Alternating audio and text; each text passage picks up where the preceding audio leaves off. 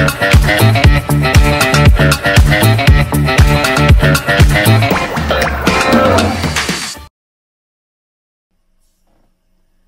morning po. Welcome back to my channel. I-share ko lang po ngayon yung kanji. Paano basahin ng kanji ng breakfast, lunch, dinner. So, ang breakfast po nila, mamaya i-explain ko po sa inyo. Ituturo ko muna po sa inyo itong, again, yung Japanese English nila. Ayan. Ito po, pag sa English, binasa mo siya, breakfast, lunch, dinner. Okay, pag sinulat mo siya ng katakana, ayan po siya. Sa hiragana, ito po siya. Pero ang pagbasa sa kanila, ito po. Pag breakfast, breakfasto. Lunch, ranchi. Dinner, dina. Yan po ang Japanese English po nila. May sarili po silang Japanese English. Okay. Usually po, pag English po talaga, sinusulat nila sa katakana. Okay, sinulat ko na lang sa hiragana para maging familiar po kayo. Okay, next, punta po tayo sa kanji. Okay, ayan po. Marami pong reading po sa breakfast, lunch, dinner nila. Or marami pong iba-iba klaseng tawag nila. Halimbawa, ang breakfast. Kanina, breakfast to sa Japanese English nila. Sa Japanese po nila, ito pula, alam ko, polite word siya. Choshoku. Okay, lunch, chushoku. Dinner, yushoku. Okay, ito po yung chushoku. Ayan po siya. Ang kanji niya. Okay. Ito, siyempre ang breakfast, ginagawa siya morning, di po ba? From the kanji of asa. So, pag ito at saka ito, pag pinagsama po yan, ang basa po sa kanji na yan is, ayan, choshoku. Okay, ito po, okay, cho. Okay, ito is cho. Yan is cho, u. Tapos, ito po siya, shoku. Shoku, ito po yung hiragana niya, shoku. Shoku. So, pag sinagsama mo yung dalawa na yan, choshoku ang reading po niya. Okay, next, yung sa lunch nila is chushoku. Ayan. Hiru, syempre, ang lunch ginagawa pag afternoon or hiru. Ayan, hiru. Basa po sa kanji alone, dito po sa isang kanji na to, hiru. Pag pinagsama mo siya, nitong shoku, ayan na po ang basa sa kanya. Chushoku.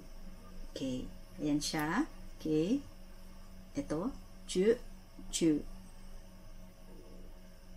Okay. Ito. Chu. Ito naman. Chou. Okay. Chu.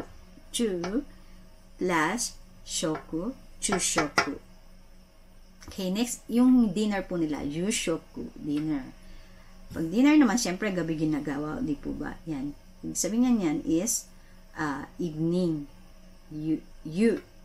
Ayan, you. So, pag pinagsama mo yung dalawa na yan, ang basa sa kanila is yushoku. Okay, ito naman yung mga ordinary na lagi nyo lang maririnig. Okay, ito po usually po sa mga hospital, sa mga caregiver po, ayan, makikita nyo sa mga, maririnig nyo lagi yan, at sa report, makikita nyo po yan, mababasa nyo po yan lagi sa mga caregiver na magtatrabaho sa group home, lodging home, or sa hospital. Ito naman po yung balik po tayo rito, yung lagi nyo lang maririnig yung mga sa daily. Yan, asa gohan. Pare-pareho lang po ng ibig sabihin nila. Okay. Asa gohan, asa, morning, of course, gohan. Ito po ang kanji ng gohan. Gohan. Ayan po siya. Asa, ito asa. Go. Yan. Ito po, hang. Gohang. Asa, gohang. Asa, gohang. Okay. Remember po, pag N po ang sa huli niya is silent G po siyang, may silent G po siyang sa huli ang pagbasa niya. Asa, gohang. Hiru, gohang. Okay, next, hiru. Ito po yung kanji ng hiru. Ayan. hiru gohan. Hiru gohan. Hiru, ayan, hiru gohan. Gohan. Tapos yung yoru gohan. Yoru gohan. Yoru gohan. Yoru gohan. Ito po yung katakanan ng yoru. Yoru gohan. Gohan. Pag meron pa pong isang tawag. Ayan po. Dinner. Dinner. Bang gohan. Bang gohan.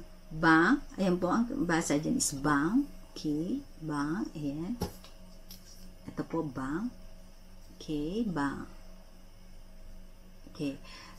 Gohan. Gohan. Okay. Pwede rin po yung kanji ng gohan. Pwede nyo po ito. Minsan makikita nyo rin po na ito lang po ang nakasulat. Go. Dito po sa gitna. Itong kanji ng go, papalitan mo ng go na hiragana. Tapos, hang na kanji. Go, hang. Okay. Tapos, syempre po, pag breakfast, lunch, dinner, kung merong breakfast, lunch, dinner, meron pong snack. Ang tawag po nila is oyatsu. Ayan po sa hiragana. Oyatsu. Oyatsu, snack time. Yan, siyempre sa Rojin Home, sa Rojin Home Group Home, or daytime service, or sa hospital, siyempre yung mga pasyente, may snack rin po sila. Ang tawag po nila dyan is oyatsu. I never saw a kanji of oyatsu. So, kaya hindi po siya sinulat. Although, siguro meron po siya, or hindi naman po kasi siya ginakanji. Usually, sa mga report po, mababasa mo lang po siya is hiragana. Okay, yan po, importante po to, importante po yan. Importante po to sa mga, ang trabaho ay caregiver dito sa Japan. Mababasa niyo po yan sa report. Okay, yan po yung Japanese lesson po natin for today. Para po sa nagtitake ng JLPTN 4, alam ko nandiyan po yan, yung choshoku. It's either chushoku or choshoku. Okay. Okay, thank you po sa panonood.